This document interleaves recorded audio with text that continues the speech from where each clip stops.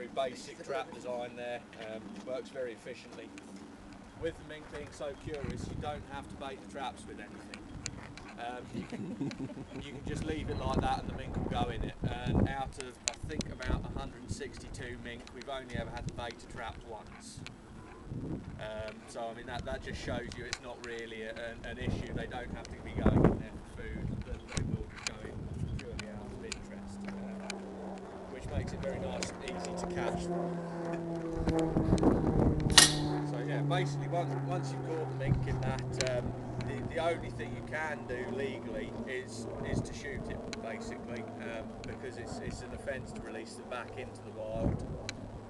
So we generally use either an air rifle or an air pistol, contain the mink at one end of the trap, and then a single shot into the top of the mink's head to kill it quickly and cleanly, and then we bury the mink carcasses on site.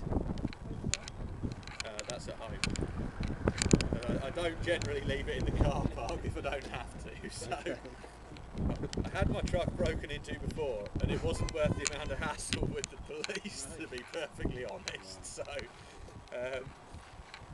yeah, so basically that's what we do. Set these in the tunnel. Quick demonstration. So set that in there like that. The tunnel's designed to be exactly the right size to take the cage. Easiest way, set the tunnel like that, and then you can see at a distance where the doors go and disturb the trap unnecessarily. Putting a lot of scent on the raft unnecessarily and disturbing it or going up to it. Because we have had problems with people, if they come across them, they will get damaged. We normally have maybe say 10 or 15 a year that get destroyed by the public, whether it be the traps get jumped on, the whole rafts get smashed up, people jump on them, break them in half, just purely because of the fact they don't like the fact that there's trapping going on, despite the fact that you are trying to control an invasive species that will pretty much eat all the other wildlife in the area. So that's the basic rundown on the raft design.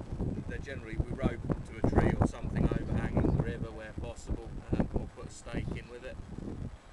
But yeah, just to give you a sort of close-up view of it. Just have a look around, look at what it is.